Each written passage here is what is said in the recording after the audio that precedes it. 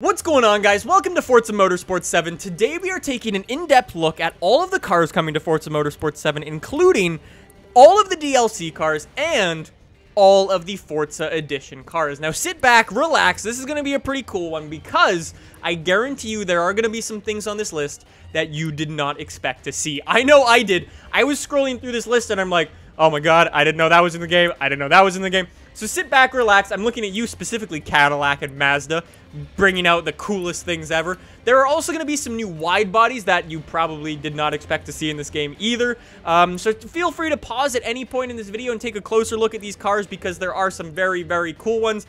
I'm going to be making a lot of videos on a lot of these new cars and a lot of these new wide bodies because they are so cool. So make sure you are subscribed for that. Anyways, I wanted to let you know, I wanted to let you know about the giveaway we currently have going on for Forza Motorsport 7. There's a link in the description down below. You guys can take a look at it. We're giving a copy of Forza Motorsport 7 away to a lucky viewer. It takes like 2 seconds to enter. We're choosing a winner, not this Sunday, but the Sunday after that, so it gives everyone a fair chance to enter and get their entries in. You can enter every single day and better your chances that way.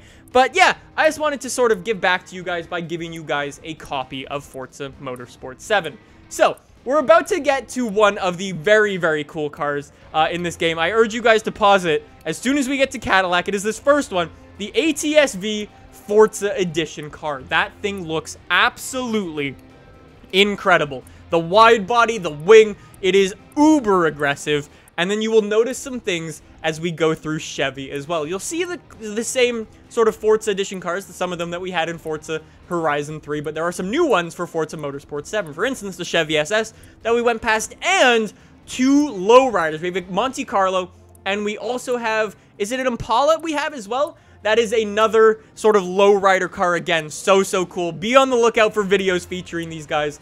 They are absolutely insane. I cannot wait to jump into those. So, I should probably talk about what's going on screen, because when I first came onto the screen, I was like, whoa, this is really different from anything we've had before, and a lot of little subtleties that I didn't really know what they did when I first jumped into this, but after spending some time with the game, I figured out what all of this is. So, let's jump into it and break down the whole screen. Up at the top of the screen, as you already always have, you have your brands going up across the screen. When you're in buy a car, you'll have the price of the car and your money that you have in the top right-hand corner of the screen. But because I'm in rent-a-car to show off all of the cars to you guys, we don't have the prices, sadly. On the bottom hand of the screen, we'll start it up with the thing that you see changing for every single car. That says like GT cars, supercars, 90s cars, whatever it might be. You'll see those scrolling through. Those are sort of like the class, I guess you can call it, or the category of car. Now, when you're doing homologation stuff in the game, you'll be grouped into cars that are the same class or the same category, whatever you want to call it, and you'll be going up against similarly ranked things. That you'll figure out how all the homologation stuff works pretty quickly once you jump into the game. Anyways, along the bottom hand of the screen, we have all of the car specs in this game. Now, however, for Forza Motorsport 7, there's no actual acceleration, launch spec or launch stat in this game. It's a bit weird. I don't know why it's not shown in this, but it definitely surprised me, I can say. Anyways, after that, we have the car class, same thing as always. Then we've got the drivetrain and the country of origin. All of that is exactly the same. It's just sort of placed in different parts. Anyways, on the left-hand side of the screen is where most of the new stuff is happening. So, as we go through, you will see under the brand logo, you will see what sort of rarity the car is. You'll see most of them are tier 1. They're common cars, then they're uncommon, super rare, rare, and I think the last one's like legendary cars or something like that.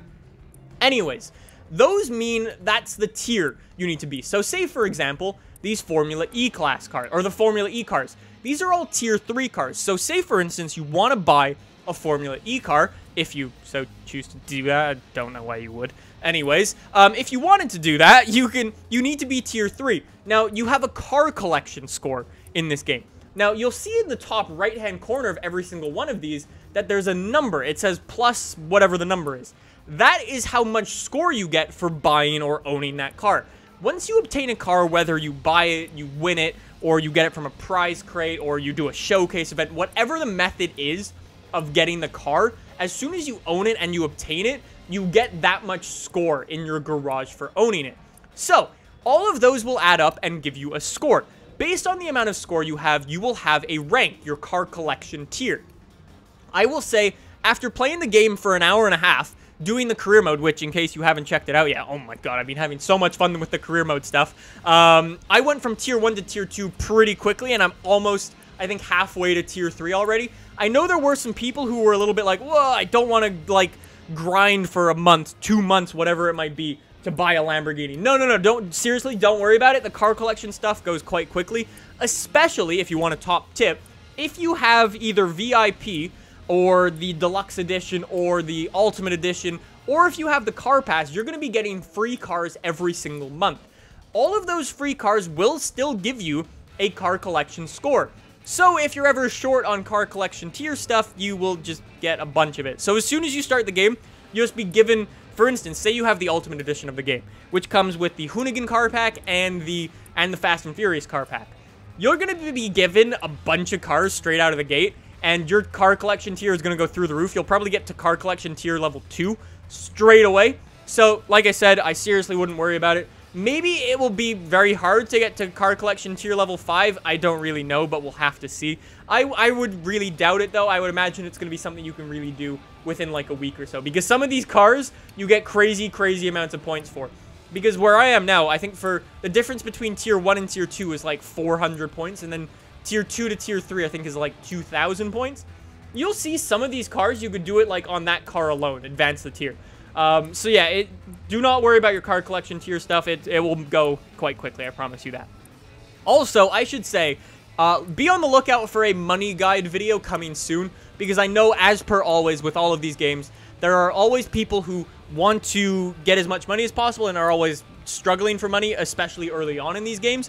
I will say stay tuned. I'm going to try to have a money video out at the end of this week or early next week because, as you guys probably know, I went out and Microsoft invited me out to play the game early, and I learned a bunch of stuff when I was playing it for the first time. So I do have a pretty good idea of how you can get some money in this game. I will say, again, it's not super difficult to get money, but if you would like some extra tips, I will show you how to do that. Oh, we missed the Mazda. I forgot to comment on the Mazda. There's a crazy what. Rewind the video. Go to that Mazda. I forgot to comment on it when it was up on the screen. But, yeah, there are some really, really cool cars that you will find in the game. All the DLC cars are currently in this video as well. That includes the Day 1 car pack, which was the Fast and Furious car pack, and as well as all of the Hoonigan stuff. This also has all of the Forza Edition cars. So if you see cars with like a crazy, crazy wide body, it is a good chance that that is a Forza Edition car. So that Cadillac that I called out earlier in the video, that Mazda I called out earlier in the video as well. Those are all Forza Edition cars, and those are things that you can't go in and buy them straight from the garage. It's similar to Forza Horizon 3, where you'll have to do, like, Forza-thon events. You can get them from prize crates. You can get them from, what else can you get them from? You get them from the auction house. Things like that, basically. Again, it's not very hard to do it. If you watch my career mode video, I think I already own 4 or 5 Forza Edition cars, excuse me. That's what they're called in this game. So, yeah, again, not super, super hard. Also, I completely forgot to call it out earlier, but along the left-hand side of the screen, again, you'll see that the background of most of the cars is white. Now, at some points in this video, I don't own many cars at the point of recording this video, but you'll see that some of the backgrounds of some of the cars are like a blacky, like, checkerboard almost type thing. Those are cars that I own and that are in my garage. So there's no longer like a little house icon with cars that you own. There's just like this black background to it. So you can take a look at that. You'll see it on some of the cars, like I said, a little bit earlier. If you would like to know some of the cars, I had like a Nissan GTR. If you go back to the GTR, there you go, Ram. You see how that one's black? That's what it looks like. Anyways, there you go. Anyways, other than that, that is basically the full car list for Forza Motorsport 7. I hope you enjoyed this video. If you did, make sure you subscribe down below. Make sure you enter the giveaway. Get yourself a free code of the game. Who can complain with that? I don't think anyone. But anyways, I hope you enjoyed this video. I will have a bunch more Forza Motorsport 7 videos coming throughout the week and the day. I'm going to have like 5 videos for Forza Motorsport 7 today. So, like I said, sit back, relax. Today is Forza Motorsport 7 day. So, I hope you get ready for that. It should be a pretty good one. Also, please note, anyone watching this video and would like to take part in the Forza Motorsport 7 Limo NASCAR video, please make sure you go out and get the limo NASCAR or the limo straight away when you start the game. Just a heads up, because I'd like to do that this weekend. So yeah. Anyways, guys, thank you so much for watching. I'll leave you with the final few cars here. Thank you so much for watching. I'll see you in the next one. Goodbye!